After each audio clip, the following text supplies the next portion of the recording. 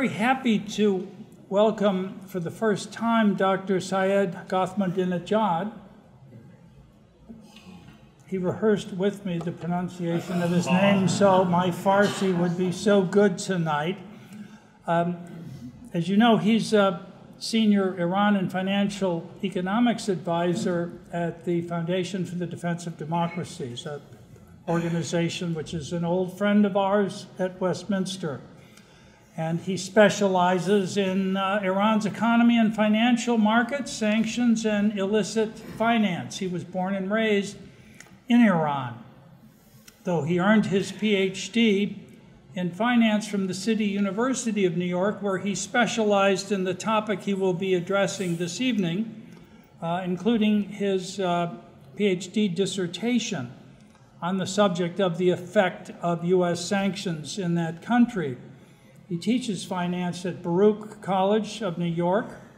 He has a B.S. as a Renaissance man in engineering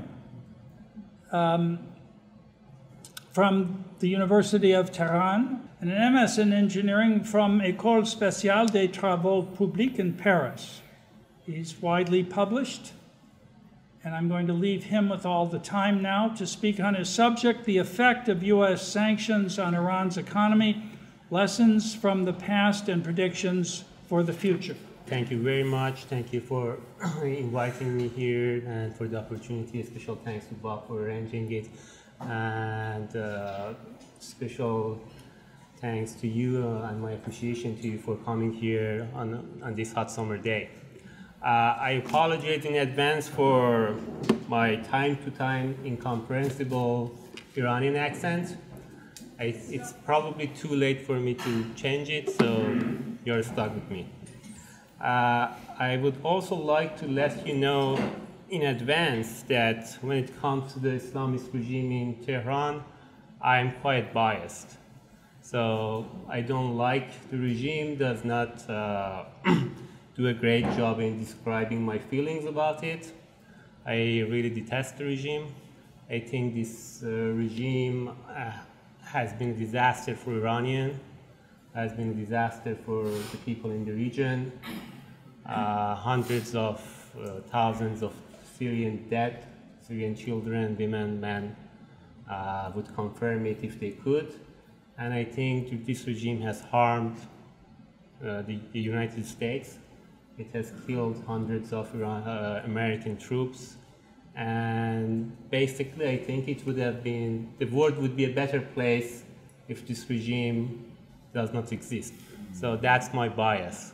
I hope my enemies accuse me of being anti-regime. I totally accept that, so they're right about that.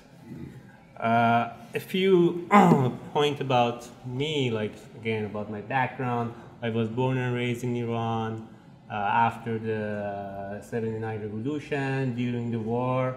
So early childhood memories are from the war, and the morality police, that's an experience that all Iranians have.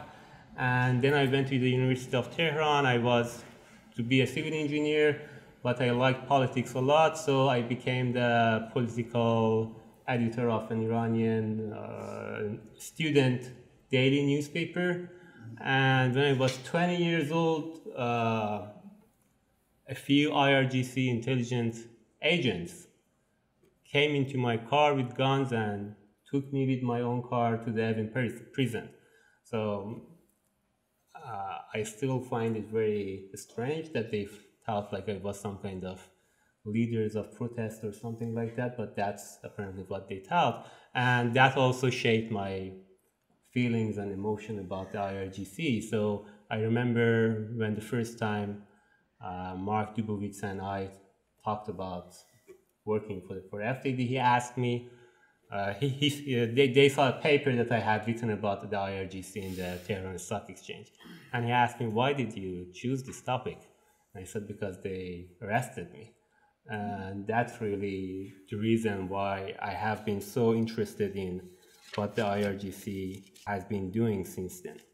Tonight, I will be talking about the effect of US sanctions on Iran First, I just want to do a brief comparison of some economic trends pre and post 79 revolution, because that would be very relevant to the conclusions that I am going to make at the end. Next, there will be a few notes about Iran's economy, then an overview of US sanctions against Iran from 79 to 2013, and then I will dive into the Trump sanctions, how they are affecting Iran's economy, how they are affecting Iran's decision making, and after that I would like to say a few words about what would be the US optimum strategy about Iran, given what we know about the effect of the US sanctions on Iran's economy. So here you have the GDP per capita, the real GDP per capita for Iran, Turkey, and South Korea. It starts from 1960, goes to 2017. If you look at the beginning of it, you see that Iran's GDP per capita was actually above Turkey and South Korea, the real one, and it grows at a much faster rate than both of them, as you see there. Grows quickly up to 1977. And that's the year that you had some economic problem in Iran, the revolution starts, and in early 1979, the Islamic revolution succeeds. And then you see the trend totally reverses. Iran goes down, the GDP per capita goes down, and South Korea and Turkey, they are going up. And if you look at this, Iran's GDP per capita has never reached back to its high level during the Shah. So that really summarizes the economic effect of the revolution on Iran. The next one is the GDP per capita at the current US. So the current dollar, the difference between the real and the current is that the real actually takes into account that $1 in, for example, 1960 is not the same as $1 in 2016. But even here you see the same trend, right? So in 1960, 1970, Iran's GDP per capita is still higher than Turkey and South Korea. It grows at a fast rate. It grows at a faster rate than Turkey's and South Korea's. And then after the revolution, it goes down. So the conclusion here is that not only Iran's GDP per capita, the real one, didn't go back to its pre-revolution level.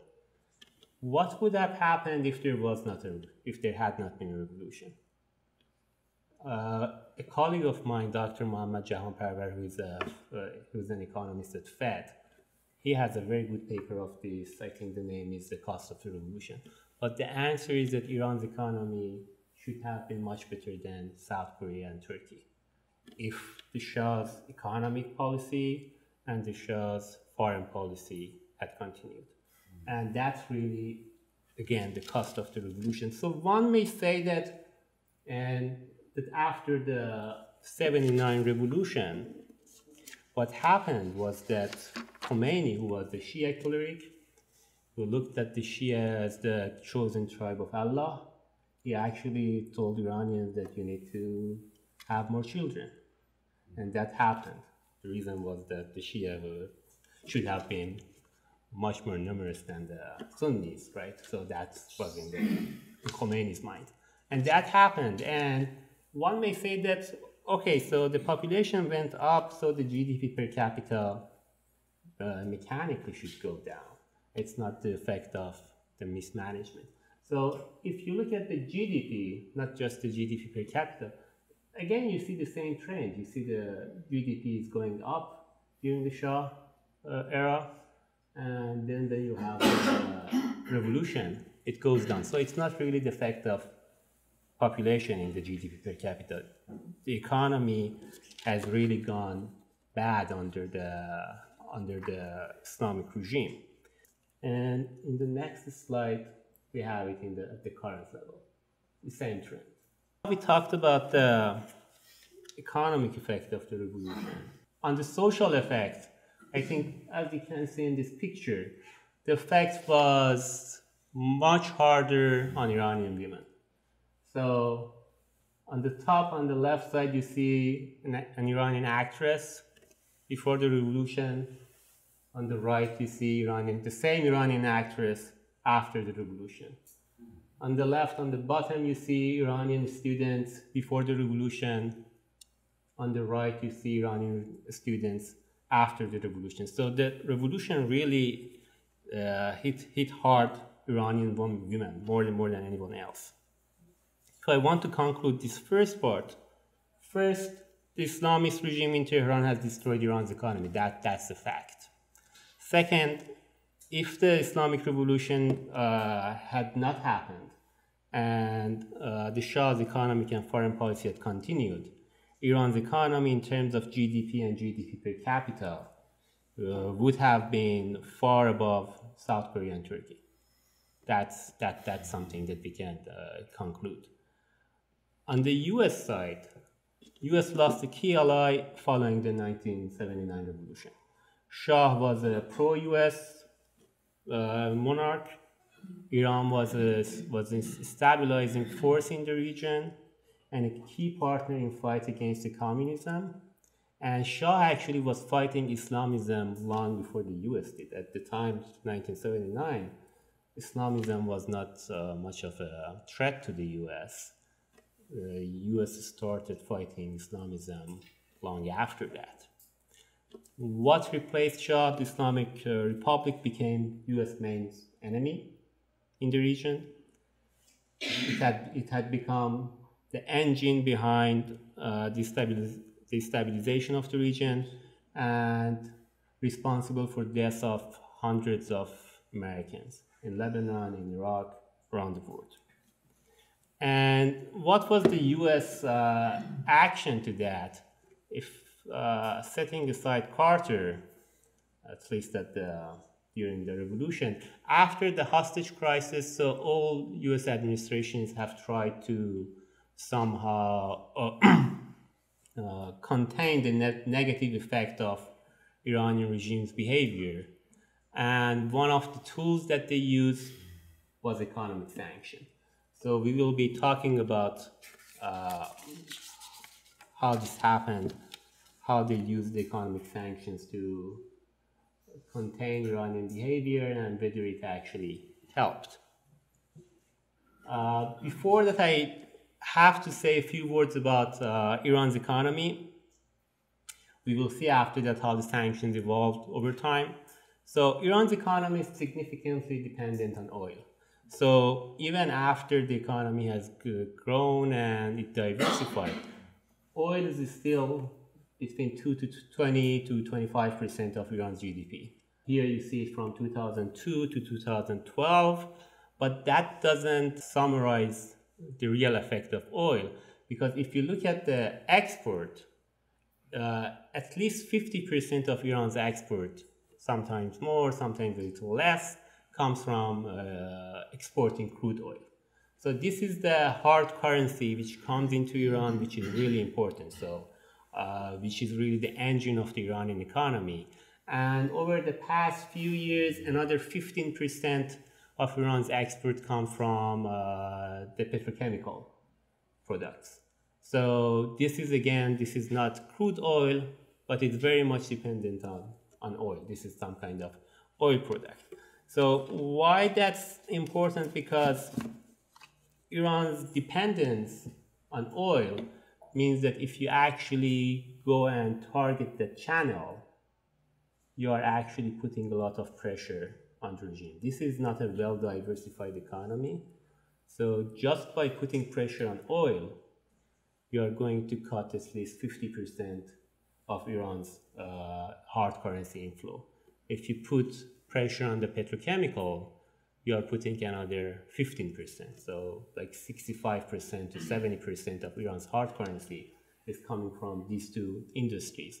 So that means sanctions can be very effective, and they can quickly lead to observable effect in Iran's economy, which should in turn be observable in the way that Iran makes its political and military decision. And that's actually something that, that we see. Another important point about Iran's economy is the role of the IRGC and the supreme leader. So this is something which is discussed in the financial and economic literature generally under the term of the political connection. So these are politically connected entities in Iran's economy. And what makes it very interesting in Iran is that, so these are bad actors. These are bad actors who are actually making decisions in Iran, and they have a significant economic influence there. They have significant assets. They can be targeted. You can, a few days ago, the United States targeted the supreme leader, right? That's at least $200 billion of assets under his direct control in 3 foundations. So when you have like these actors who have real economic interest, real financial interest, and you go after their assets, you can quickly, the pressure is directly imposed on them. It's not like you have like many private sector companies and then you sanction those companies, and those companies should go to policymakers and tell them that these sanctions are hurting us. You are sanctioning the IRGC, you are sanctioning the supreme leader's business empire. It's directly imposed on them. They quickly feel the pressure. So a few notes about the IRGC business empire. So the IRGC is Iran's main military force and a key player in the country's economic and policy. It was established after the 1979 revolution by Khomeini's followers. Its main goal at that time was to be a counterweight against the army, which was the royal army, and the mullahs really feared that there would be a coup. So they created the IRGC to watch the army and to be a counterweight. But then you had the war. During the war, the IRGC became actually more like a conventional army. So before it was more like an intelligence service. During the war, it added the conventional army to its characteristic. Another point to make about the IRGC is that, so the IRGC entered Iran's economy after the war. The reason was that during the war, so most of the Iranian resources have been, was going to the war effort. And IRGC was getting a lion's share of it. So IRGC amassed lots of equipments and assets and things like that, and you couldn't take it back from them. Like, it was not easy to do that. So, and when the war was over and Khomeini died and Rafsanjani came, so the reconstruction era started, and Rafsanjani told the government estate entities that go and raise your own money. Like, we don't have much money, you can go and raise your own money. And these lots of contracts went to the IRGC. And it's not very related, but it's important to know that when Rafsanjani came into the power, Rafsanjani actually was much closer to the IRGC than Khamenei. Khamenei was not that close to the IRGC. The IRGC people actually didn't like Khamenei at all. Khamenei didn't have much power in the 80s, and he was much closer to the army, and Rafsanjani was very close to the IRGC. So Rafsanjani, I think, thought that I'm going to give all these contracts to my IRGC pals, and I will be using them to control the supreme leader, Ali Khamenei. That actually didn't happen. Khamenei outsmarted him, and but anyway, so the IRGC entered Iran's economy, IRGC penetrated Iran's economy gradually. A historic point was 2004. So before that, the IRGC intervenes in Iran's economy through 3 channels. One is the IRGC Cooperative Foundation, Basij Cooperative Foundation, and Khatam al-Anbiya Garrison, the Khatam al-Anbiya headquarters. All 3 of them, I'm not sure if the Treasury has designated Basij Cooperative Foundation, but the IRGC Co-op and Khatam al-Anbiya headquarters, they are sanctioned. They have a vast network of subsidiaries. Currently, I think the last number that I have identified, I think I haven't identified until now, like 800 subsidiaries, companies, and close to 2,000 managers. So we are tracking these companies and managers. These are like, the number is huge, 800, it's 800, 900. I don't think it's even 10% of it. But, so as we said, in the 90s, they started to penetrate Iran's economy. A main point, a historic point, was 2004, when the Guard seized Tehran's new airport to protest the involvement of a Turkish company in the managing of the airport. So IRGC controls all the ports and airports. That's important to them for their terrorism supporting activities. For smuggling, IRGC is the main smuggler in the country. IRGC is heavily involved in drug trafficking, so they really control the border. So this Turkish company was supposed to manage the new airport, and IRGC was not happy about it. So what they said that this Turkish company is connected to a Zionist company. And they went and actually took over the airport. They said, as long as the Turkish company is here, no airplane is coming here. And what happened was that the Turkish company had to leave. So IRGC, in fact, showed everyone that it has the right of first refusal for large projects in Iran. So that was the turning point. Another one was May 2005. So Iran's economy after the revolution, state took over everything. So they kicked out entrepreneurs, took their assets, and everything was state-owned. So in 2005, the Supreme Leader issued a decree demanding a vast privatization program over a 5-year period. So what happened actually was that lots of these state-owned assets went to Khamenei's business empire and the IRGC-owned companies. So you had a transfer of assets which were controlled by the executive branch to entities controlled by Khamenei and by the IRGC. I think the reason that Khamenei decided that was that in 1997, Khatami came into power. He quickly turned out not to be a reformist, was a fake reformist.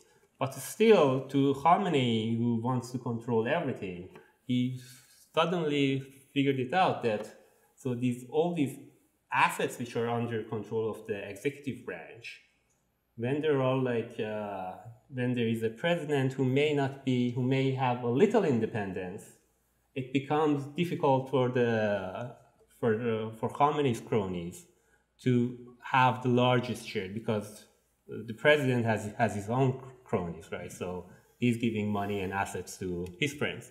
So the solution was that, okay, we are going to have a fake privatization, take the asset from the executive branch, give it to the IRGC and my own business empire.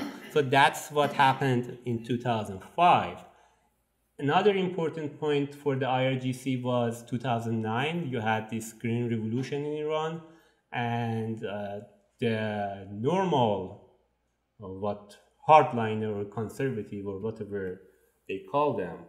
So these political forces in Iran, supporter of the Supreme Leader, they really failed to neutralize the Green Revolution. What actually helped was the IRGC. So the IRGC came in They crushed the protest, and now they needed reward, right? So you had a vast transfer of assets to the IRGC after 2009. In one case, for example, the telecommunication company of Iran at the time was $8 billion, and it's not a lot in context of the US, but in context of the Iranian economy, that was a very big company. So that was transferred to the IRGC and lots of other assets. So the IRGC controls like between 15 to 20%, 25%, the number goes up and down.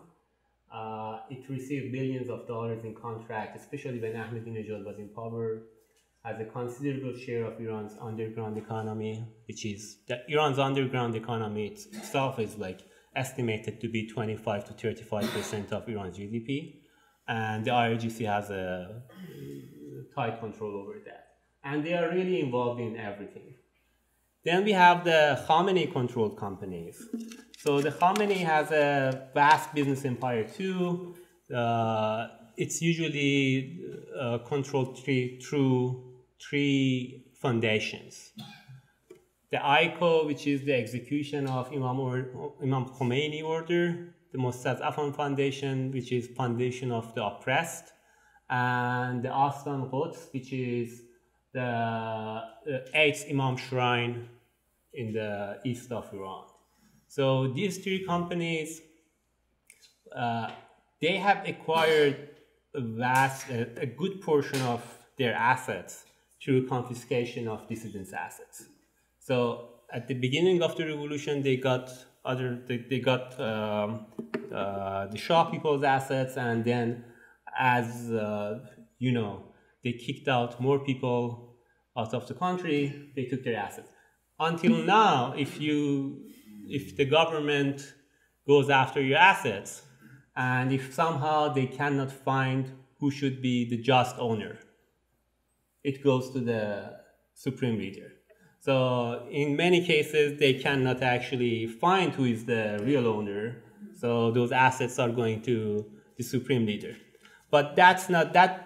We can call that the seed money that Khamenei received from Iranians. So after that, they are getting old contracts. So for example, after the JCPOA, the first oil contract, the first big oil contract went to the supreme leader's business empire. That has actually a very funny story, because the company which got that was a company that Khamenei created. The name is Baruch Foundation. It was supposed to be a micro finance company giving small loans to people in the rural part of Iran or small cities, so they can, create their own small businesses. But suddenly it became a vast pharmaceutical holding, and then it went into the oil. So you can see like all these foundations which are presented as charity. These are really big business empire, all owned by Khamenei. So I actually did a valuation of the Khamenei's assets, and in the most conservative estimate, it has $200 billion of assets. That's the most conservative. I think the actual number should be much higher, at least like around $300 billion, $350 billion. And I tell you why. For example, the Mossad Afan Foundation, which is one of these foundations, says that in 1 year, only its good manufacturing holding, they exported 700 million euro. And they say this is 10% of our total revenue in that year. So they had a total revenue of 7 billion euro. So if you say, okay, you have an asset turnover of just 10%, that means only the manufacturing part of the Mossad Afan Foundation should have 70 billion euro in asset. So that's just one part of it.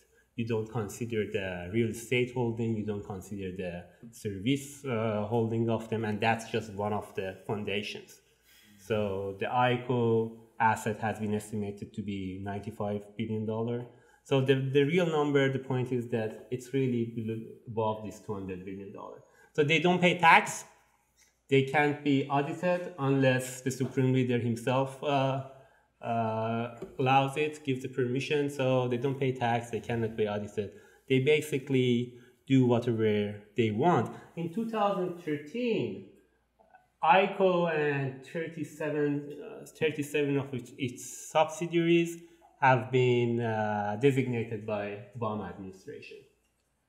But what happened was that, and it was not related to nuclear issue.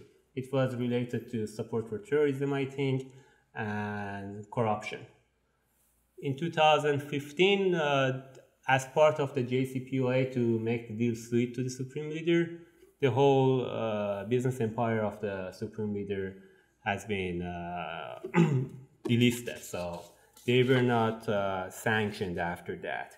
And we actually tracked it. I tracked it, and they received lots of deal after the 2015 when the foreign companies started to going into Iran. Lots of European companies and Chinese companies, South Korean companies, they signed big deals with these foundations controlled by the supreme leader.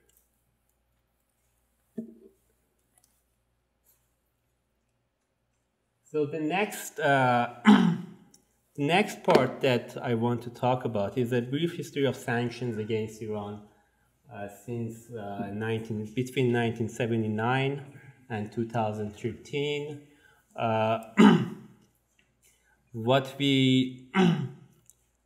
After the 1979, the first sanctions that happened, what related to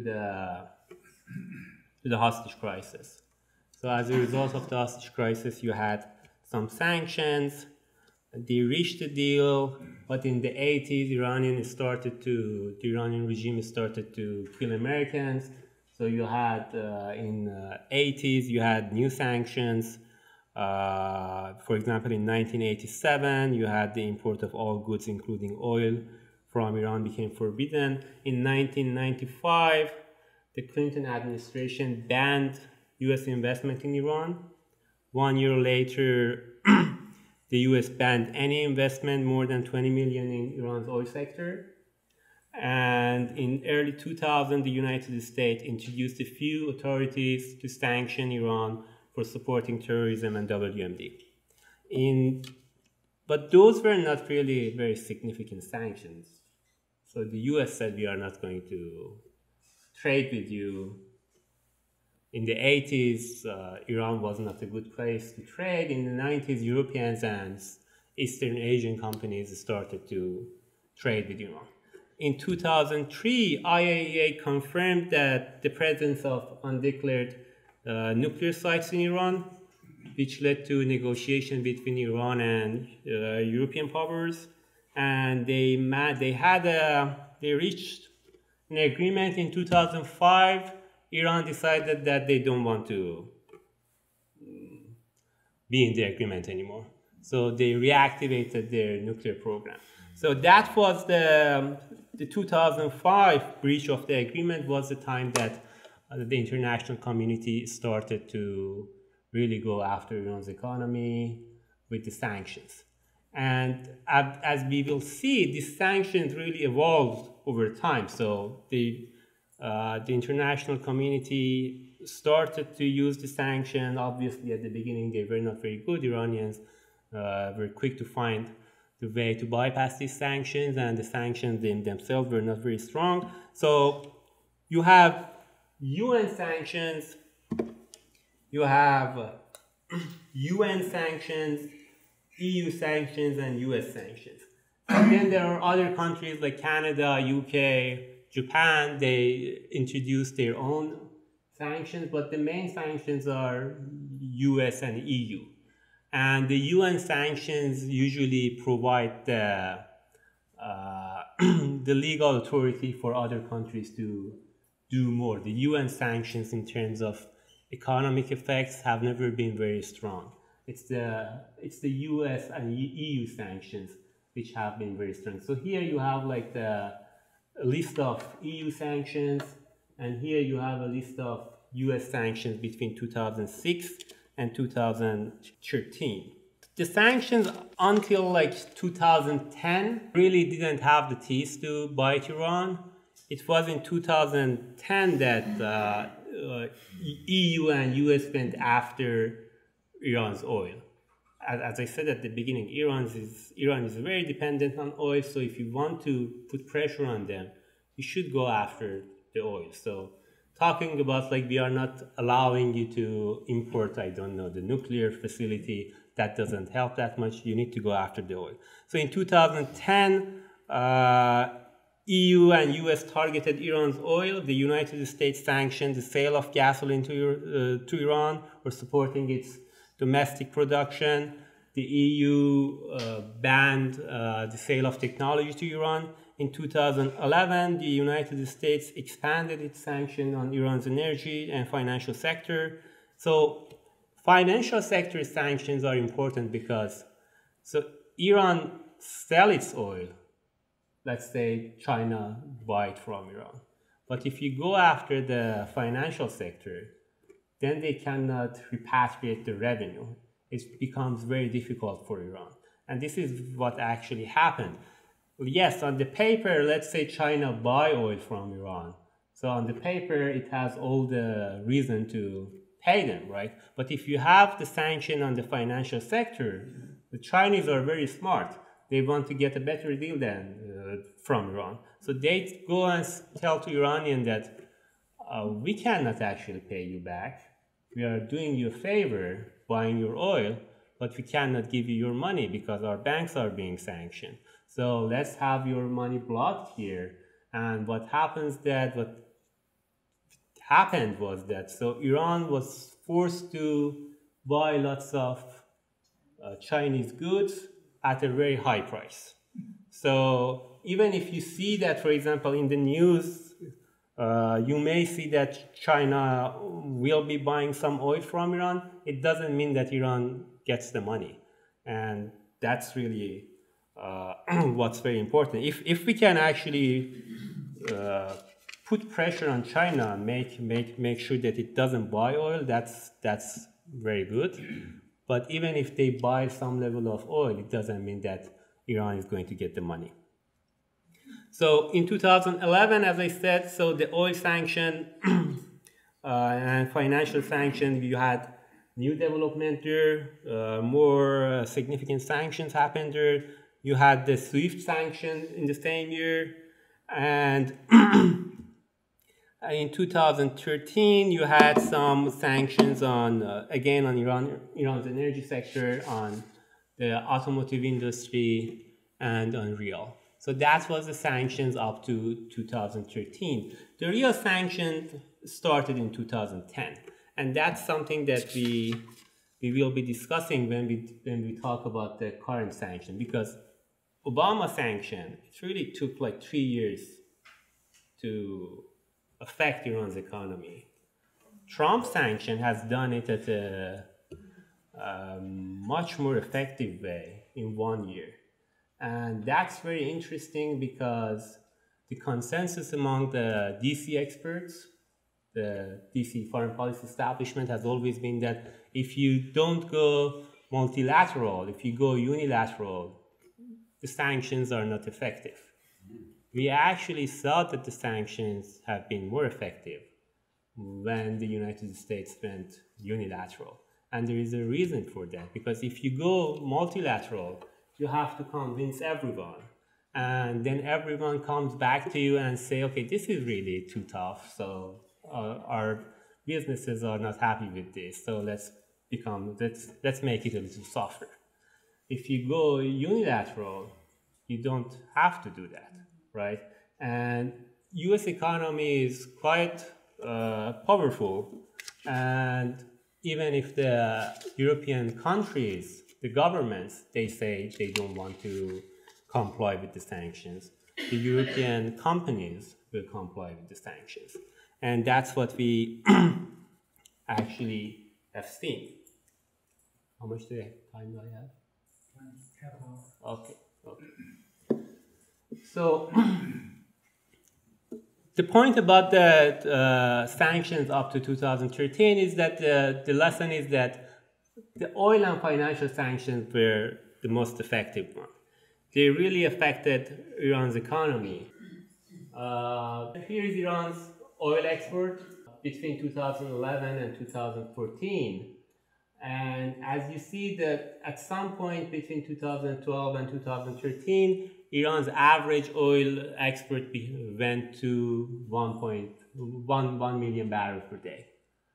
Right now, Iran's export is estimated following the May 2019 to be between 200,000 barrels per day or 400,000 barrels per day, much below the highest achievement of the previous round of sanctions. That's quite important. So this is the GDP growth for Iran. This is from the World Bank. And as you see, Iran's GDP growth started to going down from 2010, went down to entered the negative area in 2013, and then only in 2014 went back after they had the JPOA, the Joint Plan of Action.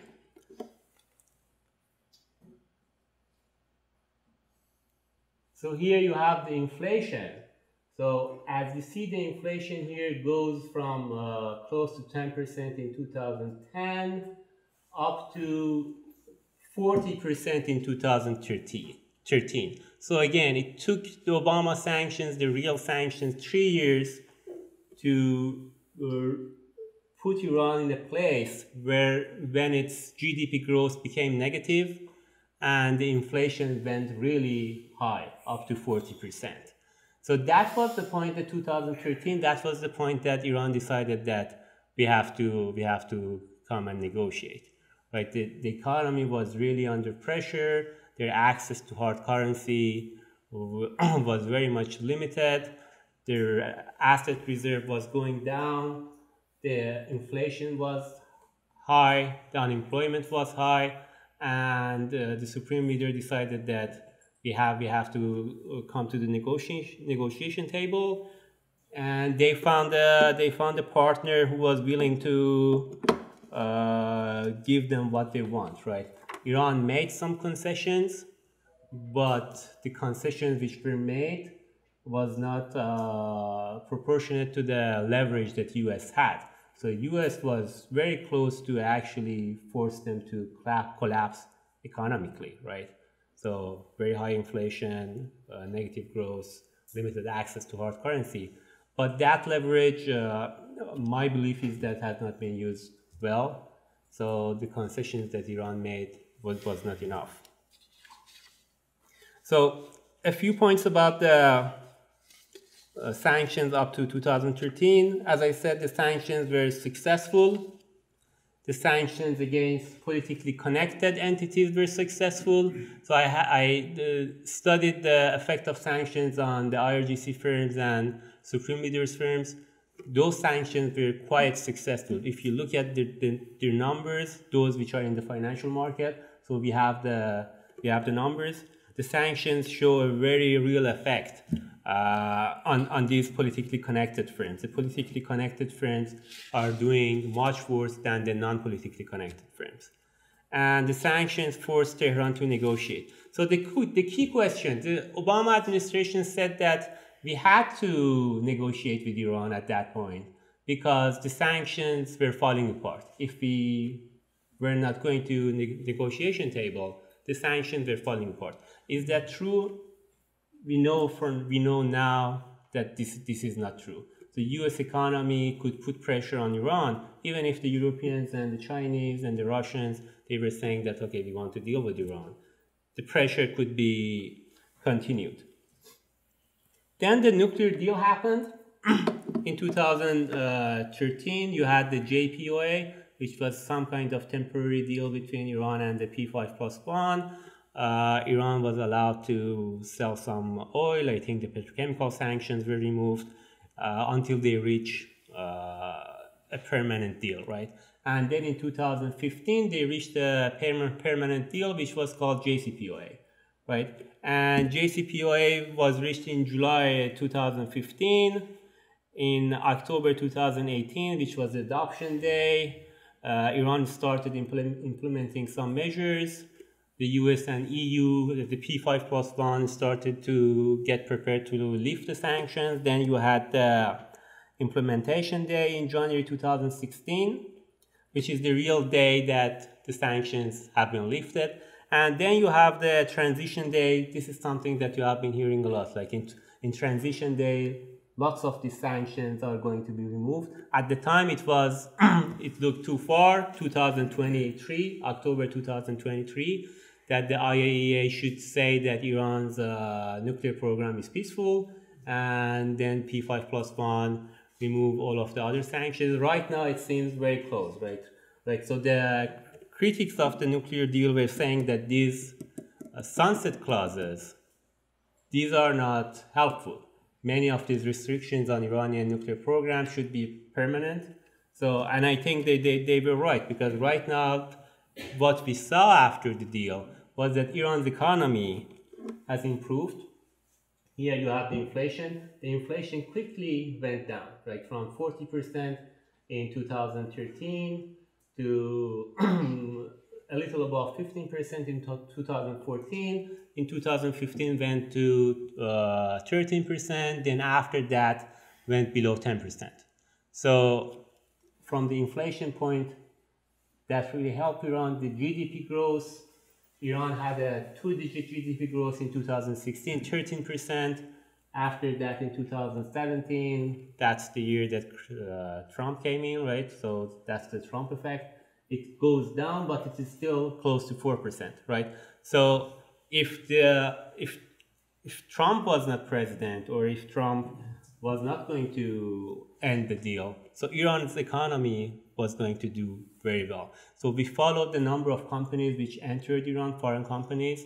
So we tracked 300 foreign companies which decided to have a deal with Iran. These are like at least tens of billions of dollars of deal, probably hundreds of billions of dollars. So lots of money coming into Iran. Iran's GDP is growing, Iran's inflation is going down. So what's happening in the political side in the region? So Iran, after the deal, Iran took control of 4 Arab capitals in the region. In Yemen, in Lebanon, in Syria, in Iraq. So these are the countries which have been under Iran's control. Iran was able to actually inject lots of money into its proxies. So the Israeli military intelligence estimates that Iran's support for Hezbollah after the deal actually quadrupled from like around $200 million to $800 million. So that effect you saw in Iran's growing influence in the region, right? So everything was going well for the Islamic Republic until Trump came in. So Trump came into power with the promise that he would get out of the deal. At the beginning, it was not very clear whether he was doing it or not doing it. In October 2017, it became clear that he's really serious about that, right? And in January 2018, he gave an ultimatum to the EU and to the P4+1 and Iran that you need to fix the flaws of the deal or I'm going to get out of the deal. People didn't take it that seriously still. And then in May 2018, he said, we are going to leave the deal, right? And after that, in August 2018, the sanctions which Obama has lifted, the first round of them were imposed. And then in November 2018, the second round. So the November one was the oil sanction. The most important one was the oil sanction. And I think the petrochemical was also very important. In November 2018, so under Obama, the United States gave waiver to countries to buy Iranian oil at a limited level. So in November 2018, Trump gave the same waiver for 8 countries The number has not been revealed, but based on the reports that we have, I think it was 800,000 barrels per day to 1 million barrels per day, something between that, for those 8 countries. And in May 2019, the waiver ended. So the United States said, you are not going to buy Iranian oil. And what happened since then is that Iran's export of oil quickly went down. So as I said, it's estimated somewhere between 200,000 barrels per day and 400,000 barrels per day. So again, this shows that the unilateral sanctions are quite effective. So what happened after Trump came in Iran's economy? So Iran's currency has significantly lost its value. In January 2017, when Trump came to power, $1 was worth 39,350 riyal. Riyal is Iran's currency. Right now, $1 is 129,500 riyal. And at some point went even much higher. So Iran managed to curb it a little. What they did was that, so basically they went after people who were buying dollar. So they put them in prison. Those who were selling dollar, they didn't approve, they put them in prison. I think they actually executed someone related to this. They told the families that you cannot hold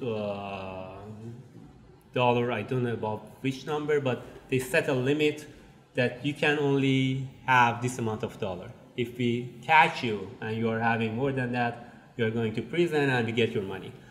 They also set a limit on amount of dollar that Iranians who are traveling abroad, they can buy.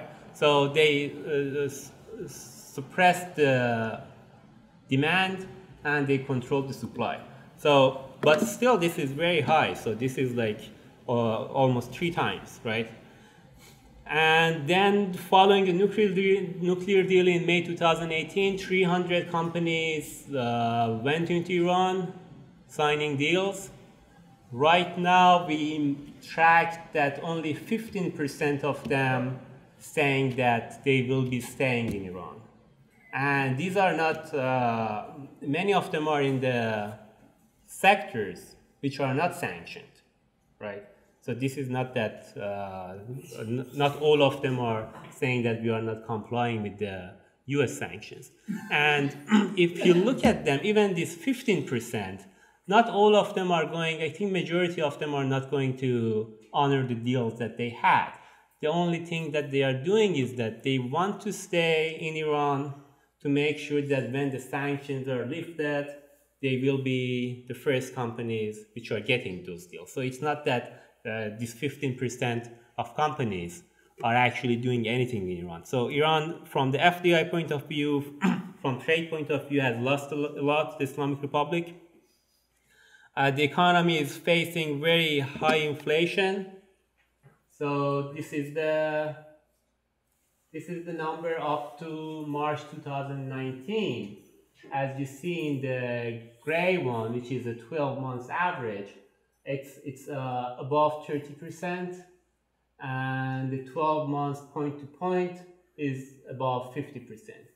What it tells you is that in less than a year, the Trump sanctions have managed to put Iran, from the inflation point of view, very much close to the height of the sanctions in 2013. Again, this shows the power of the unilateral sanctions of the United States. And from the GDP growth point of view, so as we said, Iran actually had a 2-digit GDP growth in 2016, and in 2017, Trump was in power, but he hasn't left the deal yet. It had a decent 4% growth. In 2018, it went into the negative area, so Iran's economy is in recession now. And in 2019, in the conservative estimate, it's a 6% negative. So Iran's economy will shrink by 6%. So that's that's another important point. GDP growth is going down. Iran's economy is shrinking. From the oil export point of view, Iran was exporting 2.5 million barrels per day in April 2018. It's now between 200,000 barrels to 400,000 barrels. And the sanctions on Iran's petrochemical here. So in November 2018, you had the sanctions on Iran's petrochemical introduced. So if you look at the numbers for October, it's somehow close to $1.6 billion of petrochemical products. In March 2019, it's almost halved. It's 50% of it. One point about the petrochemical one is that if you look at which countries are buying Iran's petrochemical, except China, which is always there as a biggest buyer, the other ones are U.S. allies, right? UAE, Turkey. Turkey actually increased its average monthly import of petrochemical from Iran 12 times. So which is obviously it's not for Turkey itself. So what they are doing is that so they get these petrochemical products, they repackage it, re-export it to other countries. But still, this is a 50% decrease in petrochemical export. U.S. managed for the first time to go after the metal industry. This is a $5 billion of Iranian export. So we don't have the number yet. This sanctions was recently introduced, but we expect to see the same trend here. We expect the same Iran's export revenue in the metal industry to go down. We see the same thing in the automotive industry, which is the largest industry after the oil and petrochemical, and in terms of employment, it's actually the largest one. So close to 1 million in the manufacturing I'm talking about. Close to 1 million people are employed there. So we see a recession in that sector too. So the point is that the U.S. sanctions, the U.S. unilateral sanctions are very effective. Trump sanctions are much more effective than the previous round of sanctions that we had. The U.S. has very strong leverage here.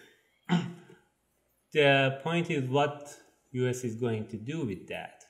Is it going to negotiate another deal with Iran soon or not? From my point of view, the best thing to do is just to wait. Just wait and let the economic sanctions to do their job. The Islamic Republic's economy will collapse under the sanctions. The key is who is going to win the 2020 election. So before the 2020 election, I really doubt that Iran is going to reach any deal with the United States. They will wait to see who is going to win. If you look at the debates in the Democratic Party, all of them want to go back to the JCPOA, which is something that Iran really like. So it doesn't make sense for Iran to reach any deal before 2020.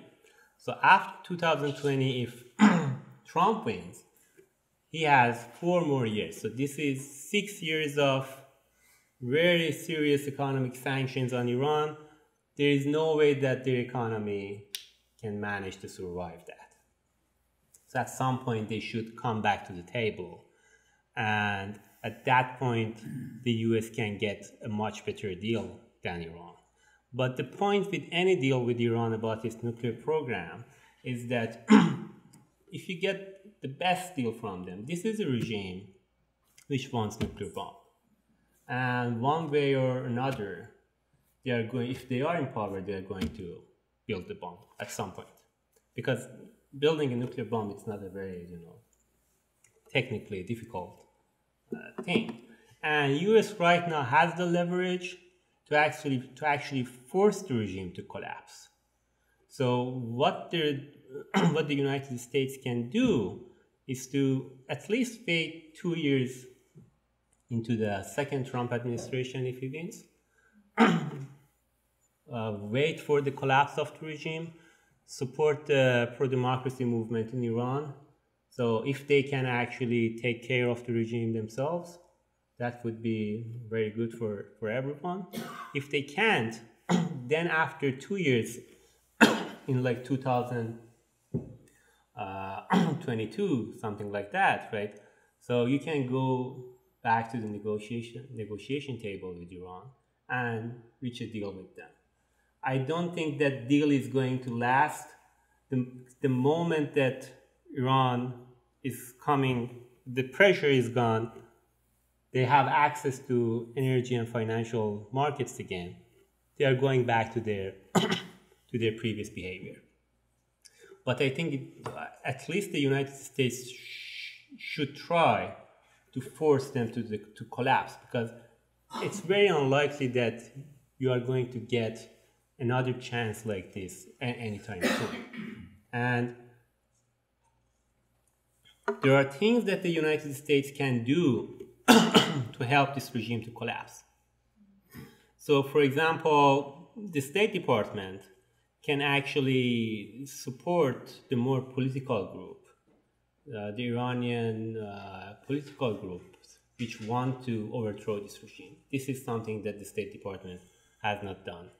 They are very much involved in civil society building and things like that, like supporting environmentalists, supporting things like that, which are good, supporting women's rights movement, which are good. But this is not going to solve the problem that the United States has with the Islamic Republic. Other things that can be done, for example, U.S. has Voice of America and Radio Farda, which are broadcasting into Iran. They can be improved. There are lots of troubles with them.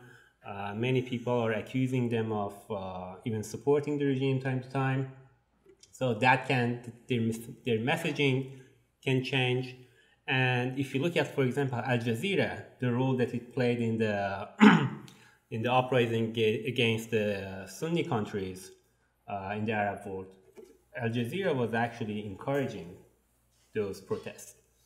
So if you really want to encourage Iranian people to go to the street, you may need something like Al Jazeera. Al Jazeera is an evil network, but you can use the method to do something good.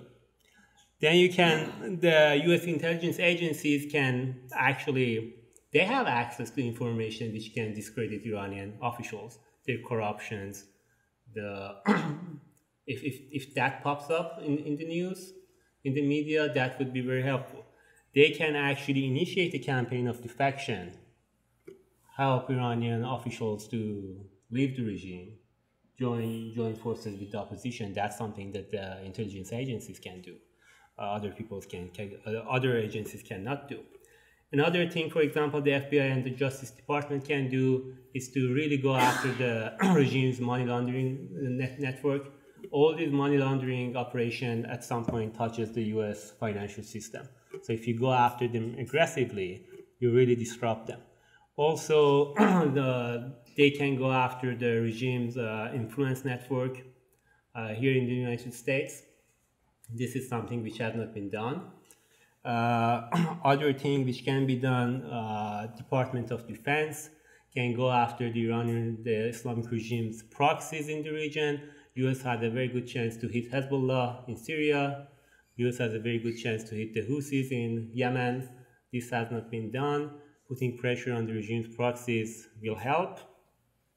And also taking seriously the security of the international waterways.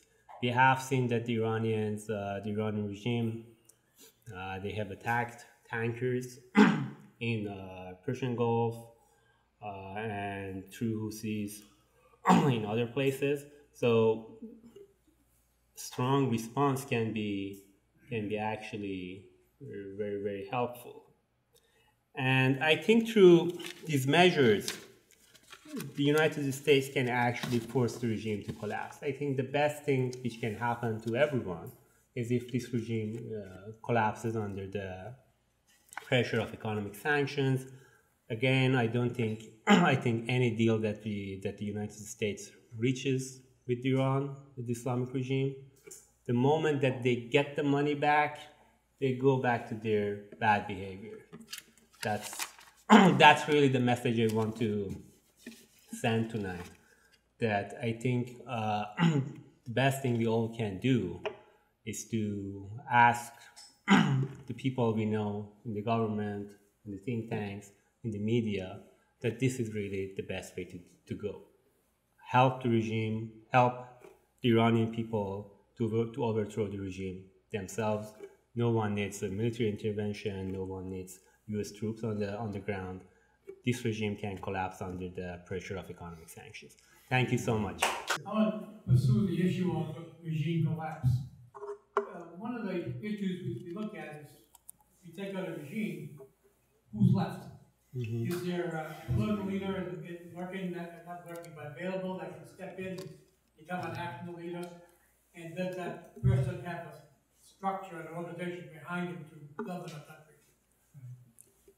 So, I'm Iranian, so I may be biased here, but if you look at the pictures that I show you, the graphs that I show you, what you see there is that the pre-revolution Iran was actually had a very good performance. And that's reflected in the past 2 years events that you see in Iran. So many Iranians are chanting Pahlavi's name. Shah's son lives here in DC. His name, his father's name, his grandfather's name has been chanted a lot in Iran. So that's a leader. He's not Islamist, obviously, right? He's very much liberal, westernized, and he defends a secular democracy. He doesn't even defend monarchy. So that's one of the leaders. There are other groups too. You have like the leaders of Iranian civil society who can organize the society for a post-revolution Iran. From the U.S. point of view, that I can tell you that there are some concerns that if the Islamic regime collapses, who comes? Things will go mad. This is the most dangerous state sponsor of terror. Like, this is the regime which is supporting every terrorist around the world. They are in Latin America. They are in Africa. Like, why they are in Latin America? Like, this is a very aggressive regime. And if this regime falls, even if you don't have a Western liberal democracy in Iran, even if there is some period of trouble in Iran, that would be bad for Iranians who are living there, living under chaos. That would be bad, right? Even for 6 months, even for 1 year. But from the United States point of view, if this regime falls, that's a big gain for the United States, because you have the command and control of the global terrorism falling apart. So the Hezbollah is not going to get its money. The Houthis are not going to get their money. The terrorist groups, the AQ, which has a relation with Iran, they are not going to get the support they have. Now, Assad regime is not going to get the support it needs. Hamas is not going to get the support it needs.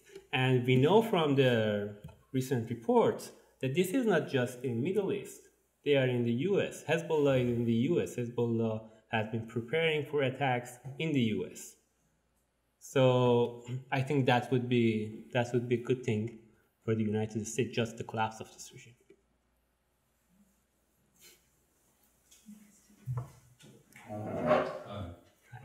Is there any significance to Mr. Abi's visit to Tehran? Mr. Oh, he actually, the supreme leader actually really mocked him. So, you know, the day that he was there, they attacked the tanker. The supreme leader told him that he's not going to negotiate with Trump. So I don't think it had any significance, except that it showed that this regime really is not in a negotiation mode at this point.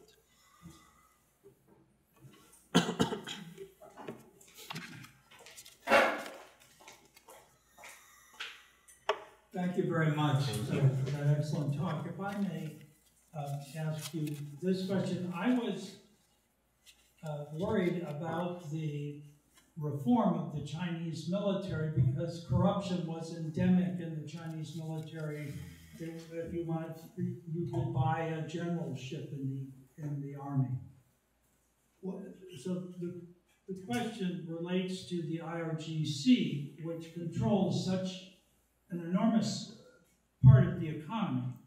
How are they corrupt? I mean, are they?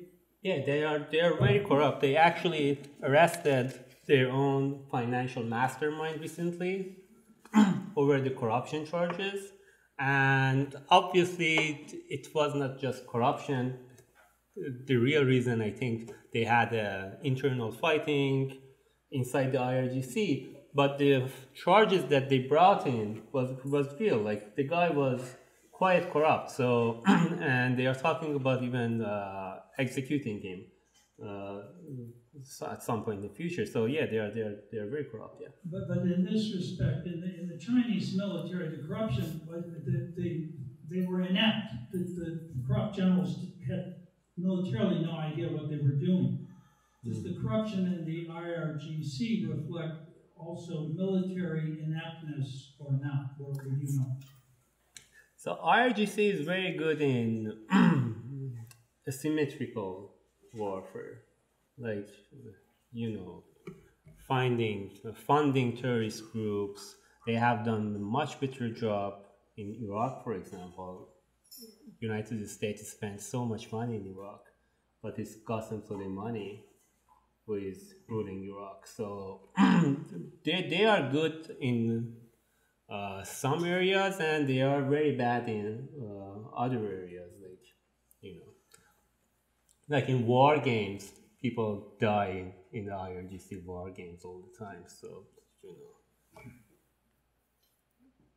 know, I think they bomb each other or they kill each other, something like that.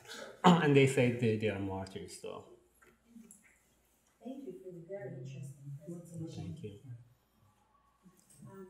You ran down a Because list you of have to put it more. Yeah. you ran down a list of about a half a dozen things that we could be doing that we aren't doing. Just curious, why do you think we aren't doing them? If we are taking such a unilaterally effective approach and a strong approach that will eventually lead to sooner rather than later to an economic collapse, why aren't we doing all those other things in the interest of time that the current administration will be around? Yeah, nothing is guaranteed, but most likely the re-election is it's likely, but it's not guaranteed. Why aren't we doing any of those things or all of them? The quick answer is that I don't know, but the official policy of the U.S. administration is not that we want the Islamic regime to collapse. The official policy is that we want to put pressure on them so they come back to the negotiation table. So some of the things that they described is very much aimed at forcing the regime to collapse. One last question. Right. I'm wondering what the reaction of the Iranian public would be to a U.S. military action against Iran. Would it trigger a strong nationalistic response internally? What kind of military action, like? Well, some strike against Iranian territory. So first, I really don't know. Like, Iran has a divided population. Like, you have a minority of Islamists which are supporting the regime, and then you have a majority of Iranians who don't like this who don't like this regime. So I don't know what would be the reaction of Iranians. I think it depends on where the United States is going to strike. If the United States strikes the supreme leader's house, I think many people will be happy. So, but I assume that it should create a wave of nationalism among some sections of Iranians' population. How big it would be, I don't know. And there are sections of Iranian population, like I was in Iran, so I left Iran like 10 years ago. At that time, if you sat in a taxi, there was always one person who was saying that when the US is going to attack Iran, so get rid of this mullah. So you have that section too, but you don't have any opinion poll in Iran, so it's very difficult to say what would be the reaction. Great. Thank you very much.